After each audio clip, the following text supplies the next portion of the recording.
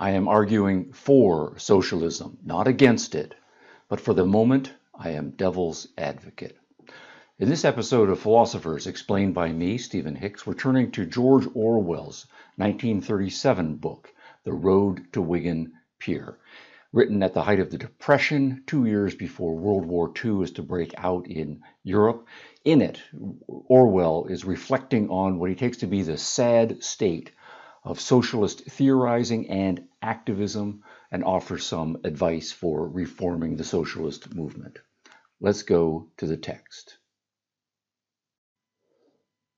What about socialism? In Road to Wigan Pier, in the first part, George Orwell had functioned as a journalist traveling through parts of England, especially some of the parts that had been most hit by the Depression, recording the poverty and sense of hopelessness and sometimes sense of anger at the desperate circumstances in those places. Does not think the problem is solvable, and so now he wants to turn to what he thinks is the solution, socialism of some sort. Where does socialism fit in the intellectual, cultural, and activist map of Britain at this time? Now, his assessment then is that things are desperate and they cannot be improved under the current circumstance. This green section here, highlighted in the second paragraph, we are living in a world in which nobody is free. And a couple of lines later, there is no chance of those conditions showing any fundamental improvement. The current system is broken. It's leading to millions of people in desperate circumstances. And it's not only the circumstances materially, but it's also the circumstances psychologically, politically, and so forth. We have an unfree, and unimprovable current system. Now, what's the solution? Well, Orwell thinks it's straightforward and obvious. All the while, everyone who uses his brain knows that socialism as a world system and wholeheartedly applied is a way out. And it's not like a big, heavy lift intellectually from Orwell's perspective. Socialism is such elementary common sense.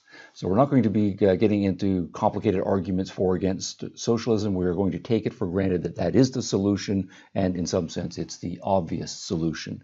We then get a short description of kind of the main message of socialism. The world is a raft sailing through space with potentially plenty of provisions for everybody. The idea that we must all cooperate and see to it that everyone does his fair share of the work and gets his fair share of the provisions seems so blatantly obvious that one would say that no one could possibly fail to accept it unless he had some corrupt motive for clinging to the present system. All right, so that's what socialism is. Right, there is plenty, potentially, we're all in it together. That's on the raft. So therefore, we have to cooperate. We all should be making sure that everybody's doing their work and everybody's getting their share. And the word fairness is repeated twice in there as an operative value concept as well.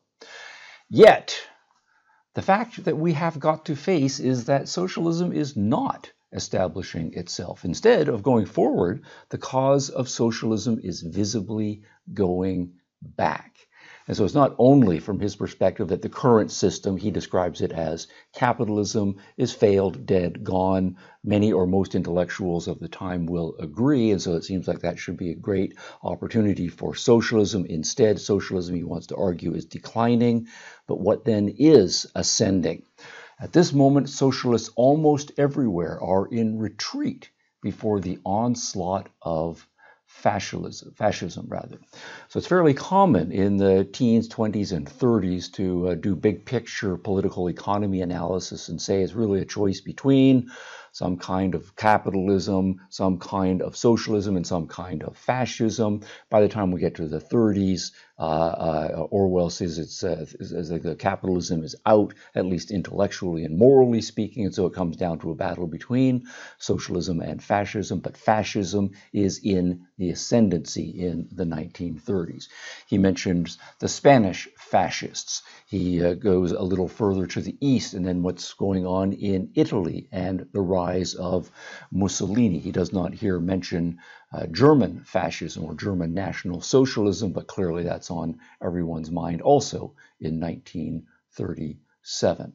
And so Orwell then wants to say, is there something wrong with fascism? Why is socialism in such problem? There was so much in its favor. For every empty belly is an argument for socialism. The idea of socialism is less widely accepted than it was 10 years ago. The average thinking person nowadays is not merely not a socialist, he is actively hostile to socialism. So, what then is the problem? Well, here's Orwell's analysis. This must be due chiefly to mistaken methods of propaganda. It means that socialism, in the form in which it is now presented to us, has about it something inherently distasteful, something that drives away the very people who ought to be knocking to its support. Now, Orwell wants to argue that within socialism there has been a sea change, partly driven by 1917 and what happened with respect to the Russian Revolution. Huge numbers of people flocking to the Marxist socialist cause, then the Marxist Leninist cause, and then Lenin had died and Stalin took over, but still huge numbers of people on the socialist side of the fence are flocking toward Russia, the Soviet Union, and that version of Marxism. And to the extent that that version is dominant, it seems like, well, we just have to wait and see because of Marxist doctrine. It seems that only yesterday that socialists, especially orthodox Marxists, were telling me with superior smiles that socialism was going to arrive of its own accord by some mysterious process called historic necessity.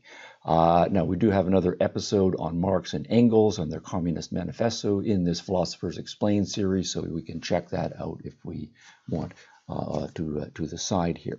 But what Orwell wants to argue is that by the time we get to the 1930s, that belief has been exploded, perhaps hopefully from his perspective, but at least is in a back seat, because it seems like this historical necessity, socialists have been waiting an awfully long time for it to happen, and it is not happening. Hence, the sudden attempts of communists in various countries to ally themselves with democratic forces, which they have been sabotaging for years past. Part of Marxist socialism or communism is the idea that socialism has to be achieved by a violent revolution, not by democratic evolution. And so they had been sabotaging, attacking democracy as part of their activist strategy for a long time. But now Orwell is saying that many of the people who were traditionally Marxists in that sense are now repackaging themselves and trying to say, well, maybe we need to incorporate some democratic elements or become democratic socialists and tone down the violent arguments and rhetoric as much as possible. Now, okay, that then is a sign of some serious rethinking within socialism in response to its apparent failures. But at the same time, Orwell wants to say it's not only that we need to do some internal examination, it's also how we talk about people who are not themselves socialists. It is no use writing off the current distaste for socialism as the product of stupidity or corrupt motives.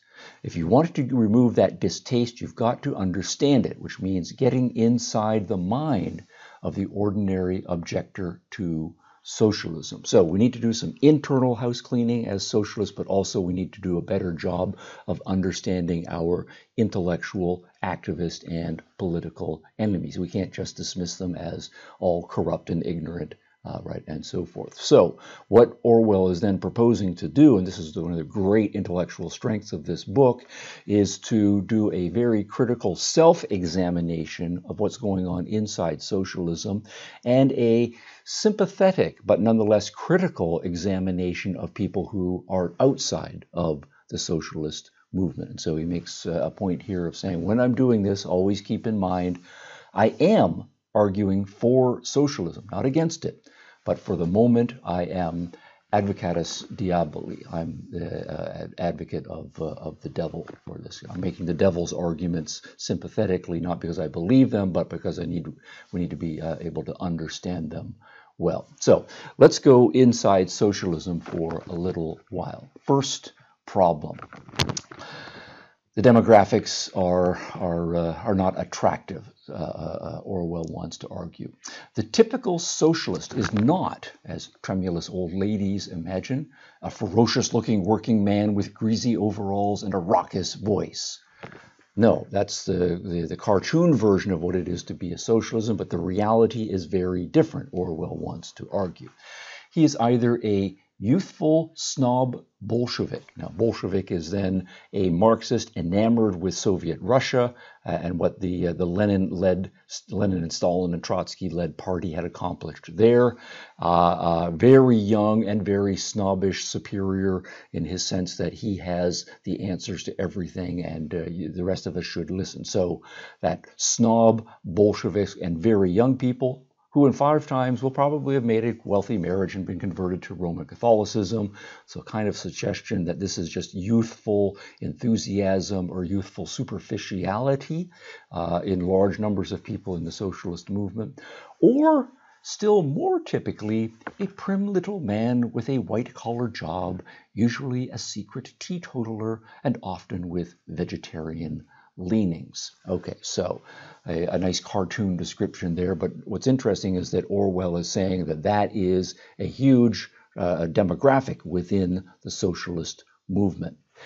Then it gets worse. In addition to this, there's the horrible, the really disquieting prevalence of cranks wherever socialists are gathered together. What is it about socialism, Orwell wonders, it seems to attract all of these weirdos? And he gives an interesting list here. Fruit juice drinker, nudist, sandal wearer, sex maniac, Quaker, nature cure quack, pacifist, and feminist. All of them in England seem to be attracted to the socialist banner. You got to add the ugly fact that most middle-class socialists, while theoretically pining for a classless society, cling like glue to their miserable fragments of social prestige. So we've got the prim little man with his office job. We've got the snobbish Bolshevik young guy. We've got all of these weirdos. And then we've got a large number of just middle-class people who kind of would rather be middle-class English people in their hearts of hearts and merely mouth allegiance to alliance with the working class. You can see the same tendency in socialist literature, which even when it is not openly written de haut en bas, excuse my pronunciation, but in a condescending tone from high to low, is always completely removed from the working class in idiom and manner of thought. So the literature is written in this highbrow fashion with an overtone of condescension. That's a huge rhetorical problem with socialist literature. He goes on then to say, to the extent that the communists have dominated the socialist movement, they're just filled with all of this technical jargon, the technical jargon of the communists. It is as far removed from the common speech as the language of a mathematical textbook. It just does not connect with the vast majority of people, office workers, working class people working with their hands and in the fields and in the factories. They don't get that literature. It's a complete waste of time in terms of forming the movement. So a couple of disquieting problems then, and Orwell is giving us a laundry list, so to speak, of types of problems to solve within the movement. Now, it might be said, and this be as an excusing point, it might be said, however, that even if the theoretical book-trained socialist is not a working man himself, at least he is actuated by love of the working class. Okay, so maybe they have bad rhetoric, maybe they're a little bit snobbish, but they really are motivated by the right thing, love of the working class. And Orwell is not so sure. Is it really that? Is it? But is it? Sometimes I look at a socialist, the intellectual tract-writing type of socialist with his pullover, his fuzzy hair, and his Marxian quotation, and wonder what the devil his motive really is. It's often difficult to believe that it is a love of anybody, especially of the working class, from whom he is of all people the furthest removed. So he doesn't buy the oft-cited claim that I am, as a socialist, motivated by socialism. Something else seems to be going on, and what that something else is, Orwell goes on to offer a suggestion. The underlying motive of many socialists, I believe, is simply a hypertrophied sense of order. So it's not love of the working class, it's order. I have a vision of how things should be organized, and I am in love with that vision, and everything should follow orderly in accordance with that vision, and I should have the power to be able to organize everything according to that vision of order. All right, and then he wants to go on to argue that in some sense you can see how this is manifested not only from high to low condescending tone, but with the idea that I, as the socialist, need to have the power to force it even on the working class themselves. And this is the next paragraph here. Poverty, and what is more, the habits of mind created by poverty, are something to be abolished from above, by violence if necessary, perhaps even preferably by violence. So the attraction of this power motive, that I am the one who has the answers, and I am going to make everybody do what I want to do according to my vision, and I am also perhaps attracted to the idea of doing it violently, and so something else is going on psychologically. And then he goes on to point out, among many socialists, while they claim to be advocates egalitarianly of the vast working masses, right, and so forth, whom do they really admire? Hence, his worship of great men and appetite for dictatorships, fascist or communist.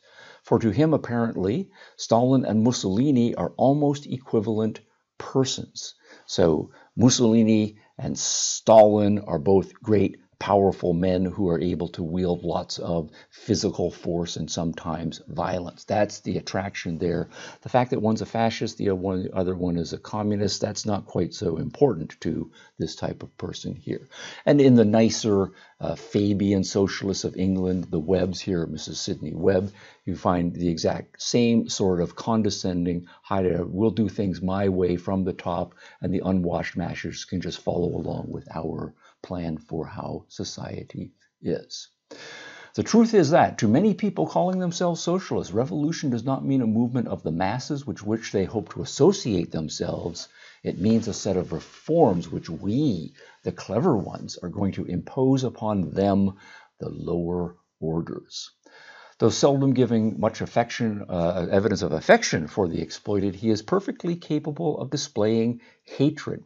And this is interesting. Is it really love of the masses, love of the oppressed, love of the exploited, or is it really hatred of the other, the rich, the powerful, the oppressor? Is it that I really just hate those guys, but I can't just come out and say that I really hate these guys. I have to mask it in some love, apparently, for this other group. But really, the hate is what is operative here. A sort of queer, theoretical, in vacuo hatred against the exploiters. Hence the grand old socialist sport of denouncing the bourgeoisie. So how much time is devoted to attacking the comfortable, attacking the rich, attacking the well-off, compared to sympathizing and actually working with the poor and the exploited? It is strange how easily almost any socialist writer can lash himself into frenzies of rage. And then sometimes it might be a kind of class self-hatred that's involved here against the class to which, by birth or by adoption, he himself invariably belongs. So summarizing all of this, the fact is, Orwell says, that socialism, in the form in which it is now presented, appeals chiefly to unsatisfactory or even inhuman types. And so he says it makes sense. The ordinary decent person who is in sympathy with the essential aims of socialism. Everybody's going to do their fair share of work. Everybody's going to be looked after. Everybody's going to get their fair share. There's enough to go around and so on. Okay, fine. I'm in favor of that set of essential aims, but nonetheless, that person is given the impression that there is no room for his kind in any socialist party that means business.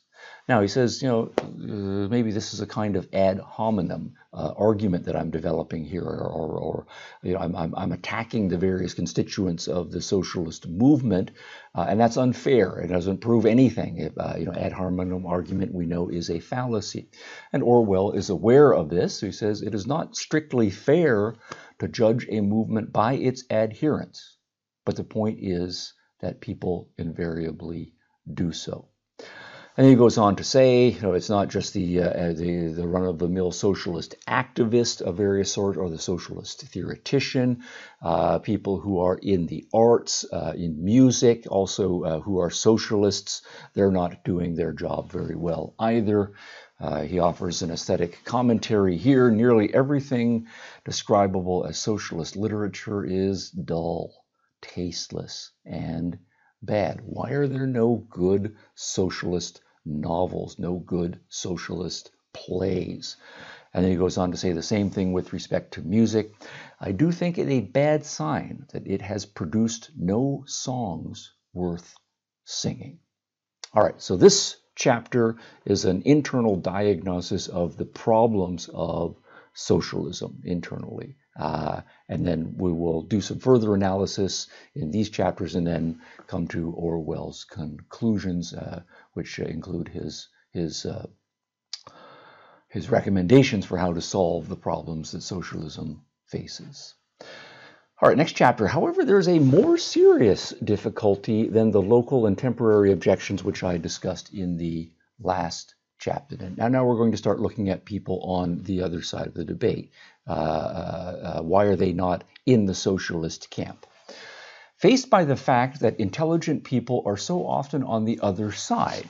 Okay, that's interesting. So Orwell is willing to recognize, as many people who are in the grip of a political ideology are not willing to recognize, that often people who disagree with them are in fact intelligent people. It's always easier to say, oh, they're just stupid, and so forth. Faced by the fact that intelligent people are so often on the other side, the socialist is apt to set it down to corrupt motives, conscious or unconscious. Right? They've got a false consciousness that's been instilled in them, or they're just evil people rationalizing their evil, or to an ignorant belief that socialism would not work, or to a mere dread of the horrors and discomforts of the revolutionary period before socialism is established. Okay, so undoubtedly, all of these are important, but there are plenty of people who are influenced by none of them. That is to say, they're not corrupt. They're not especially bothered by the horrors of revolutionism and so forth. But they are nonetheless opposed to socialism. Now, why is this? And then again, just for a moment, we come back inside socialism. I have very seldom met a convinced socialist who could grasp that thinking people may be repelled by the objective towards which socialism appears to be moving. So a lot of times people might say, well, socialism is a great ideal. We just don't think that it's very practical, or socialism is a nice ideal, but I don't like those nasty methods of trying to bring it about that you are offering. Orwell is saying there is an important, intelligent, well-meaning other group of people who disagree with the ends of socialism.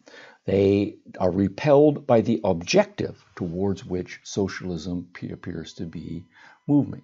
And so what is that movement? Okay, and then so he goes on in this next section here to discuss a Marxist writer who wants to say, there's lots of people who seem to be very intelligent, and it seems like they should be, coming over to us on the socialist side, and more specifically on the Marxist side, but they're going instead toward fascism. Why are they going toward fascism? Why is it the communist ideal instead of the fascist ideal more attractive to them? All right, so the context here, Orwell says, discussing the widely held theory, which in one sense is certainly true, that fascism is a product of communism. So if you take communism, the argument is going to go, it's going, in fact, to generate more fascists than it is going to generate communists, or communism in practice is going to lead to fascism in practice in some sense. And so the argument here that Holdaway, and Orwell is using him as a foil here, wants to argue that what happens is the working class under capitalism gets more and more exploited and more oppressed. Okay, and so much of socialism then is going to be captured by these democratic types. They're not going to be revolutionary and so forth.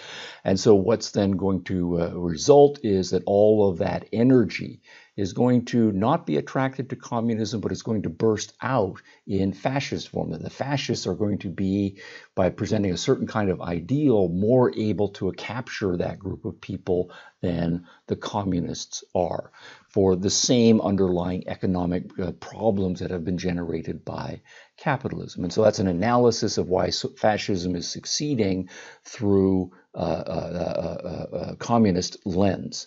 And Orwell wants to say he's sort of on the right track of something, but he has missed a bigger point.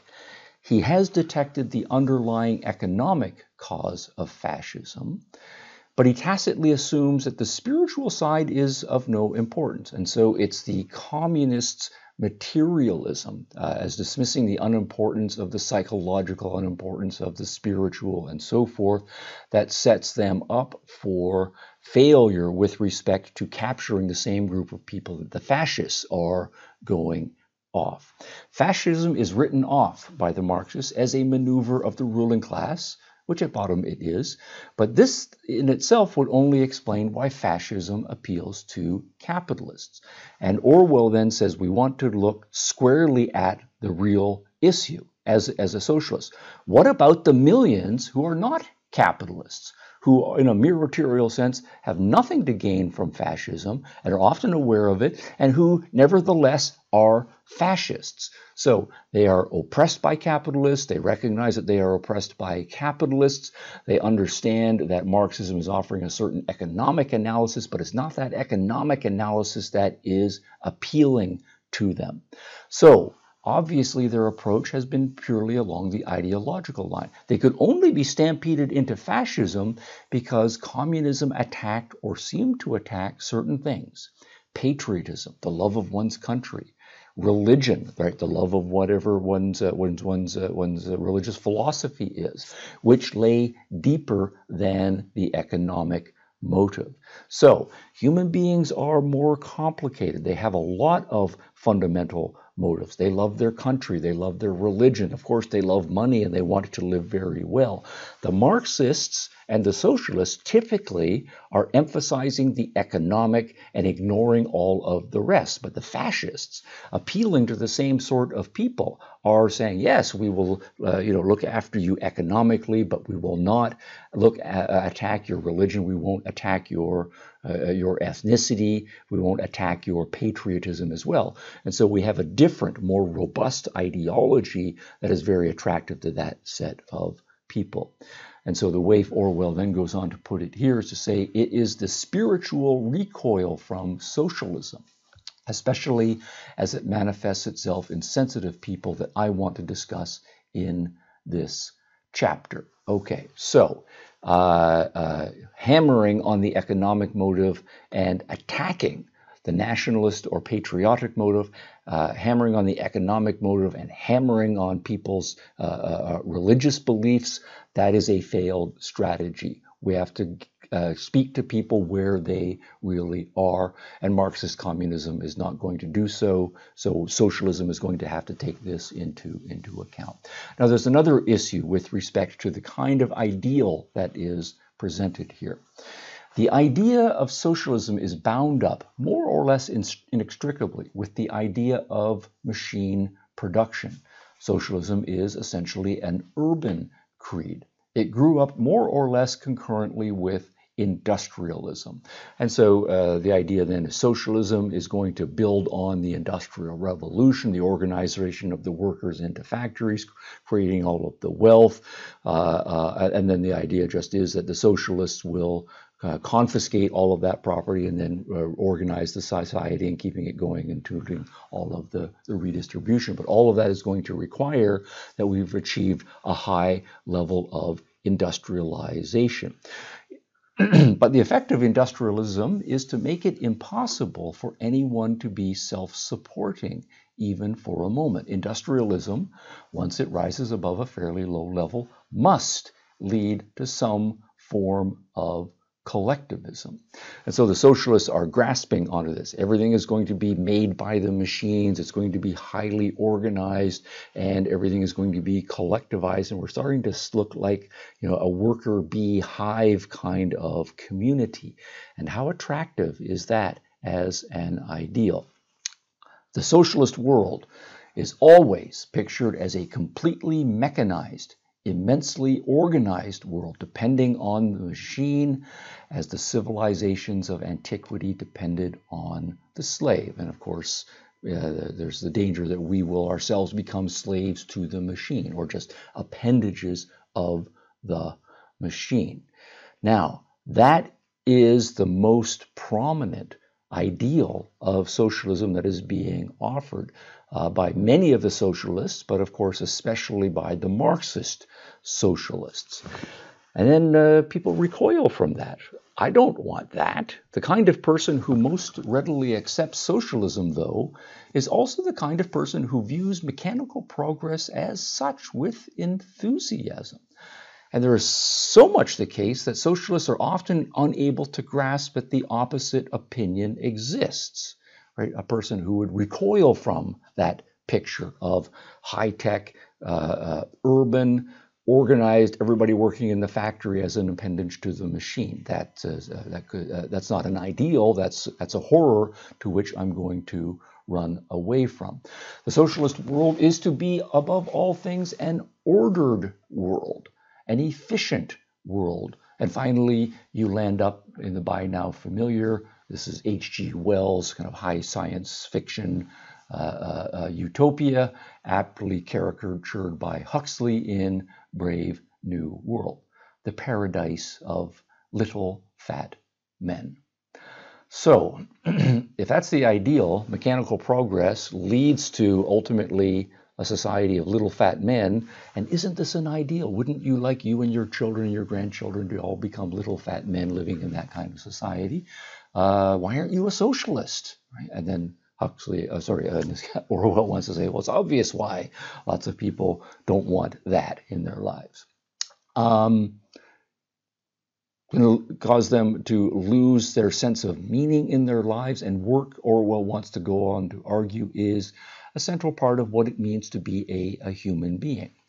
The function of the machine is to save work. In a fully mechanized world, all the dull drudgery will be done by the machinery, leaving us free for more interesting pursuits. Now, that all sounds great and wonderful, but on the other hand, if the machines are doing all the work, the question arises, what else are they to do?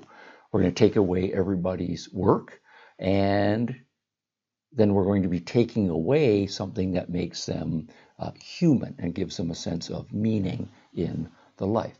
Mechanize the world as fully as it might be mechanized, and whichever way you turn, there will be some machine cutting you off from the chance of working, that is, of leaving. So if the socialists then are saying to the working classes, yeah, we're going to mechanize everything, isn't that beautiful? Well, the working classes are going to say, wait, you're going to put me out of a job. I'm not interested in that.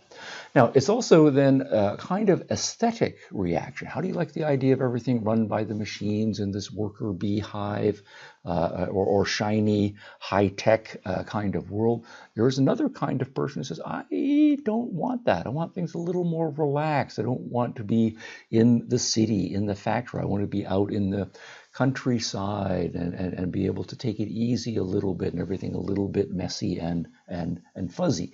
And so there's a huge number of people who want, as he puts it in this next paragraph, to revert to the handwork of a machine age. And you're back to ye old tea shop or the Tudor villa, with the sham beams tacked to the wall. So this ideal causes people to recoil and then want to go back to some vision of the idyllic good old days. And so socialists are alienating people and turning them back into kind of reactionary conservatives of a sort. Now, this is a problem. Orwell wants then quickly to say he's not opposed to machines. The obvious fact is that the machine has come to stay. So it's not that we're going to go back to ye old England or the Middle Ages in some sense. We are going to go forward into the machine age. And then wants to say, the machine age has its problem, but what he's focusing on is this socialist hypertrophied version of a new machine age. And the way he puts it here, socialism, progress, machinery, Russia, tractor, hygiene, machinery, progress. That is what people say, and they then become hostile to socialism. And Orwell puts himself a little bit in that category. I am a degenerate, modern, semi-intellectual who would die if I did not get my early morning cup of tea. That luxury that came into existence, and my New Statesman every Friday. Clearly, I do not, I like modern life and so forth. I do not, in any sense, want to return to a simpler, harder, probably agricultural way of life. And that's going to be millions and millions of people. In the same sense, I don't want to cut down on my drinking, pay my debts, take enough exercise, be faithful to my wife, etc., etc. And so, I want my lifestyle, I want progress, I want my comforts and so forth, but I want a civilization, as he puts it here, in which progress is not definable as making the world safe for fat little men. And now back to fascism and the problem of fascism. Fascism coming to England, right? Fascism in Spain, fascism in Italy, a cousin of fascism in Germany, and there are fellow travelers in most other countries in the world as well. When I speak of fascism in England, I'm not necessarily thinking of Oswald Mosley and his pimpled followers. Instead, fascism is, the way he puts it here, fascism as it appears in the intellectual is a sort of mirror image, not actually of socialism, but of a plausible travesty of socialism.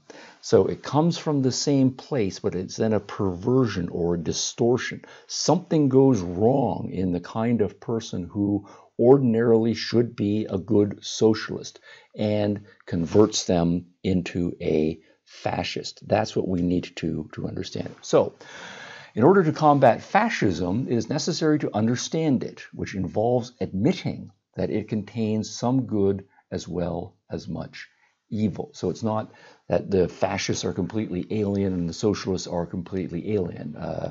Orwell wants to recognize that there's much overlap between fascism and socialism. And we have to, if we are honest, recognize this.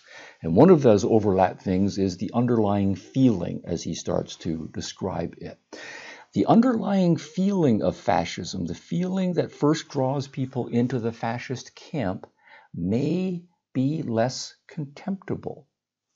Everyone who is given a moment given the movement rather, so much as a glance, knows that the rank and file fascist is often quite a well-meaning person, quite genuinely anxious, for instance, to better the lot of the unemployed, Right, so socialists are concerned with the poor and the unemployed, and that's supposed to be a good, genuine, healthy motivation that underlies socialism.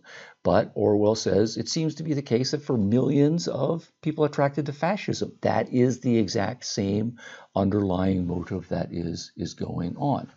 And of course, not all fascists fit into that type. There is the fascist bully type, even the fascist bully at his symbolic worst, with a rubber truncheon in one hand and castor oil bottle in the other, does not necessarily feel himself a bully.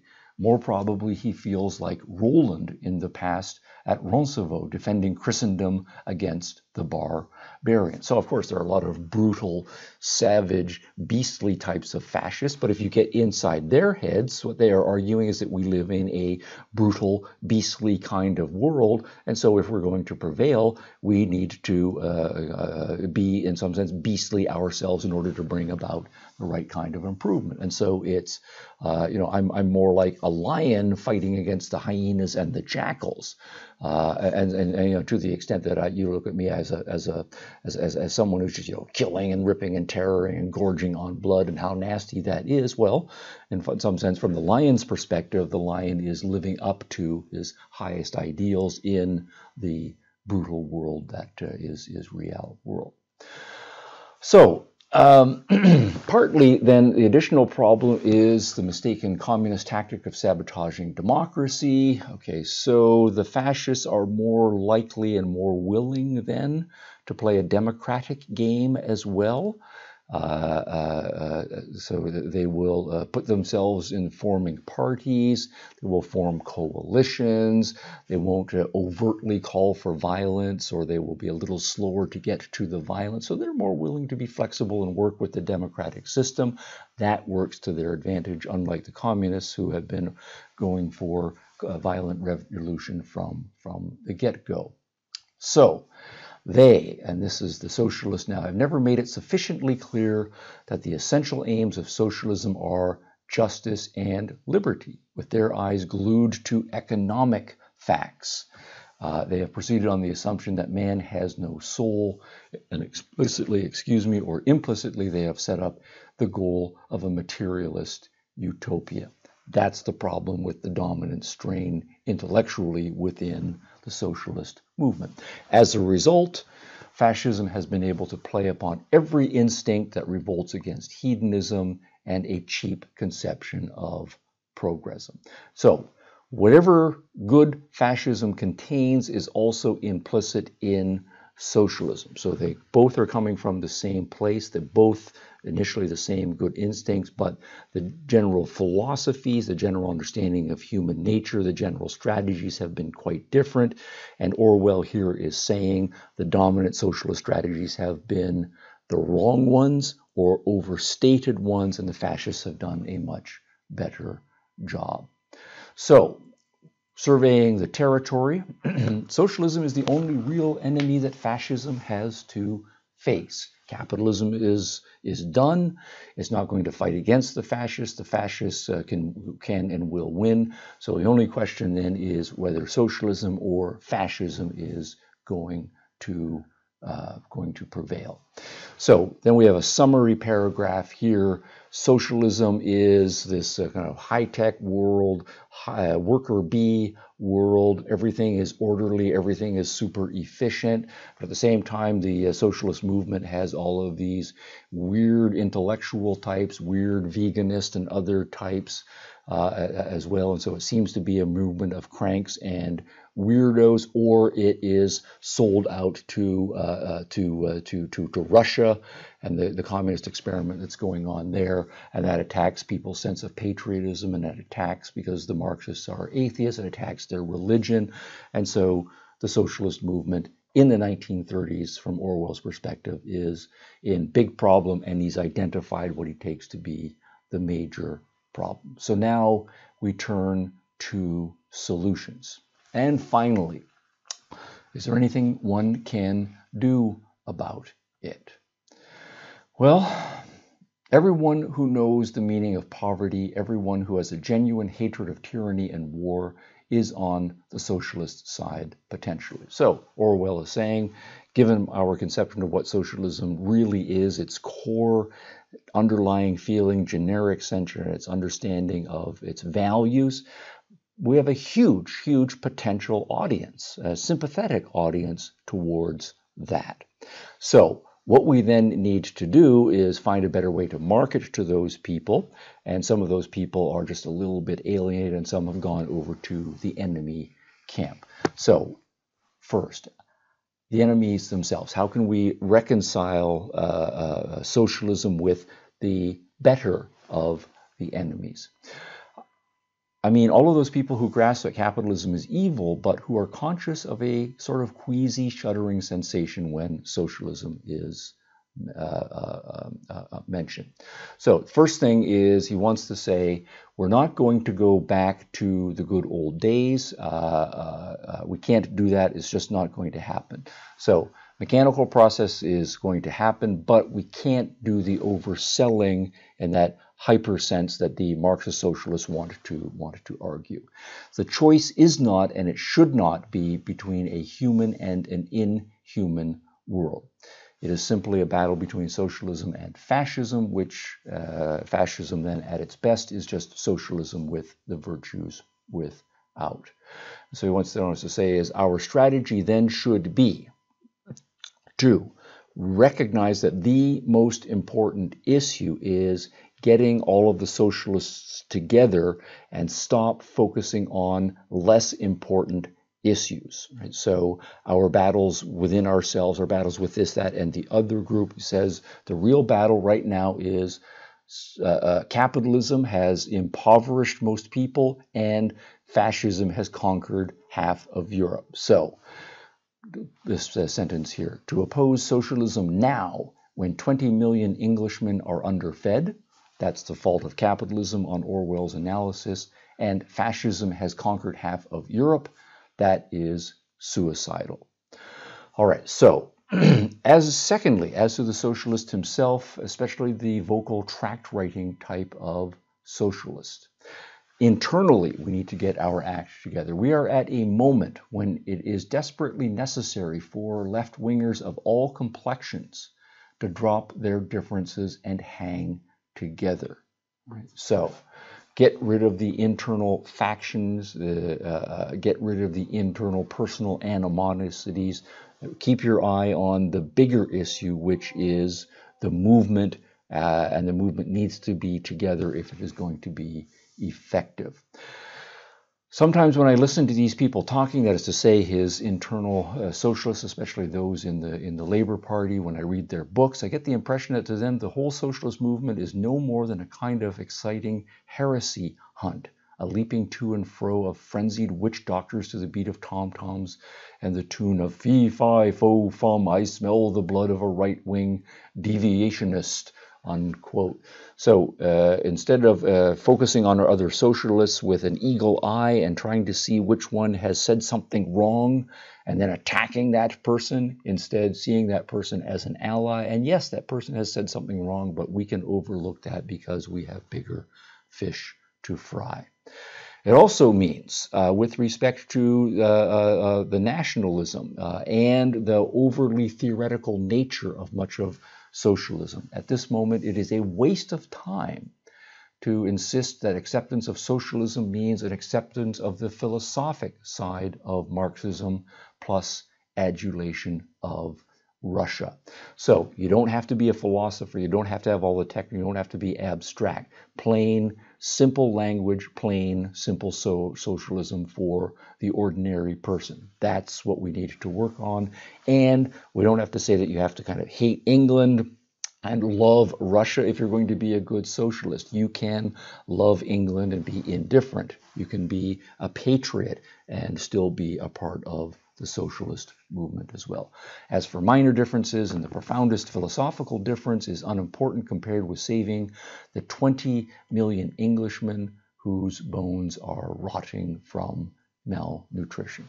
Poverty is the problem. That's the dominant problem. We solve that one. Everything else, put it on the shelf for a generation or two. Now, With respect to England, though, Orwell wants to insist and highlight on one other special importance. Setting aside all of these differences, very hard for most English people with their class history. Yeah, the sense that you are, in the upper, lower, middle, central class, or whatever it is, and all of these very fine class gradations, and the idea that what you want is to be comfortable in your own class and perhaps nudge yourself up into the next class if you possibly can, and not to associate with people who are of a slightly lower class. And so he uses as an example Shakespeare. Now, he's fine with Shakespeare. Shakespeare is a great writer and so forth, but we should not be literary snobs in our use of language and saying that we're trying to get the workers to understand Shakespeare, and if they don't get it, we're going to look down upon them in some particular way. And so get rid of, for example, the insistence that we have to be highbrow intellectual types and we've got the perfect theoretical system worked out. Shakespeare is not very helpful in rallying people to the cause. Let's not insist on Shakespeare as well. So that, however, is the mentality that drives ordinary, sensible people away from the socialist movement. But for many people, Shakespeare is an Englishman, and it's a mark of being a higher class person. If you read Shakespeare, if you go to Shakespeare plays, if you can quote Shakespeare and so forth, and that really is important to so many English people's consciousness, Orwell is arguing. And so the idea that they have to get rid of that and start associating with people who've never heard of Shakespeare, would never be able to understand Shakespeare, they don't want to do it. And so it's their class allegiance more than their economic interests that is important to them. That has to change. This raises a great difficulty. It means that the issue of class, as distinguished from a mere economic status, has got to be faced more realistically than it is being faced at present. No matter what the class is, economic interests, especially the attack on poverty, has to be put to the fore. And here Orwell wants to say, we have this notion of what it is to be a member of the working class, and then we immediately start thinking of factory workers, or we perhaps start thinking about farmers. But Orwell wants to say we should be drawing our socialism from and integrating our socialist movement into all kinds of other people. What about that far larger class, running into millions this time, the office workers and black-coated employees of all kinds, whose traditions are less definitely middle class, but who would certainly not thank you if you called them proletarians. And so they're kind of lower middle class. They're not working with their hands in the factories or the fields. They are, in fact, working in the offices, right? But they don't want to think of themselves as the proletariat. And if you have to insist that they are going to do so, there's a resistance. But that's precisely the issue that we have to overcome. Those people who are working in an office but nonetheless not making very much money on the brink of poverty have the same economic interests as people who are working in the factories, working in the fields, and so forth, and they are all victims of the same brutal economic system. So they should be working together. The class distinctions as they exist in England are an obstacle to that. And so that kind of person, if we raise the specter of fascism again, is more likely than to say, well, if you socialists tell me I have to work with the farmers with cow shit on their boots, I don't want to do that. I'd rather become a fascist than that kind of socialist. So socialists have a big job ahead of them. They have got to demonstrate beyond the possibility of doubt just where the line of cleavage between exploiter and exploited comes. Perhaps we could do with a little less talk about capitalist and proletarian and a little more about the robbers and the robbed. It directs attention away from the central fact that poverty is poverty, whether the tool you work with is a pickaxe or a fountain pen. So, to summarize, beyond all else, therefore, we, that is to say, this new socialist movement, or the reformed socialist movement that Orwell wants to be a part of, we need intelligent propaganda, Less about class consciousness, expropriation of the expropriators, bourgeois ideology, and proletarian solidarity, not to mention their sacred sisters, thesis, antithesis, and synthesis. More about justice, liberty, and the plight of the unemployed. Less about mechanical progress, tractors, the Dnieper Dam, and the latest salmon canning factory in Moscow. That kind of thing is not an integral part of socialist doctrine, and it drives away many people whom the socialist cause needs, including most of those who can hold a pen. All that is needed is to hammer home two facts into the public consciousness. One, that the interests of all exploited people are the same. The interests of all exploited people are the same, not class, not nation, economic interests. And the other, that socialism is compatible with common decency. It's not highbrow, it's not overly intellectualized, it's not filled with jargon, it's no looking down condescendingly at the lower orders. Common decency is widespread. That's what socialism is about. All right, Road to Wigan Pier, George Orwell, 1937.